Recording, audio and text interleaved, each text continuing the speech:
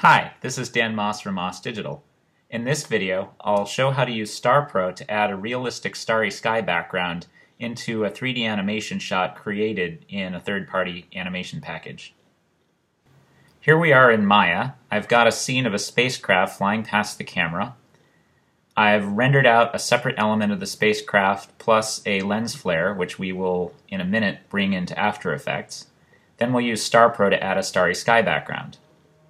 In order for this to work, you have to export the camera information from Maya into After Effects.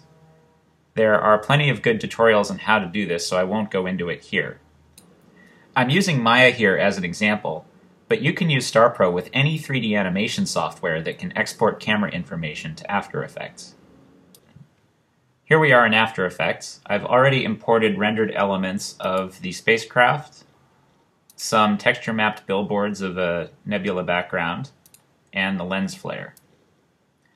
So all we need to do to this shot now is add StarPro. To do that, we create a new solid black layer. We put it at the bottom of the comp because it's the furthest element from the camera. And then we apply the StarPro plugin to it.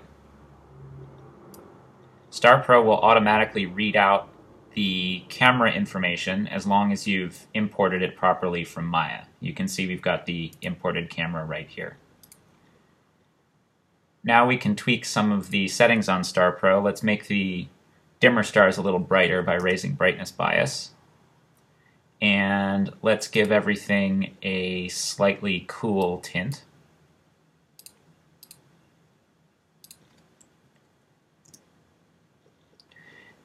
We're also going to enable motion blur because there's a quick camera move here and we want the stars to streak appropriately.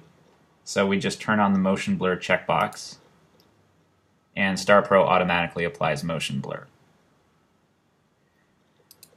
One great advantage of using StarPro for your starry sky backgrounds is that it uses an analytical motion vector streak.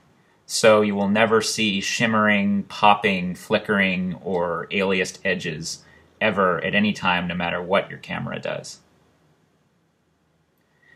And finally, once we're happy with the effect, I'm going to turn down luminance threshold so that we can see all the dimmest stars.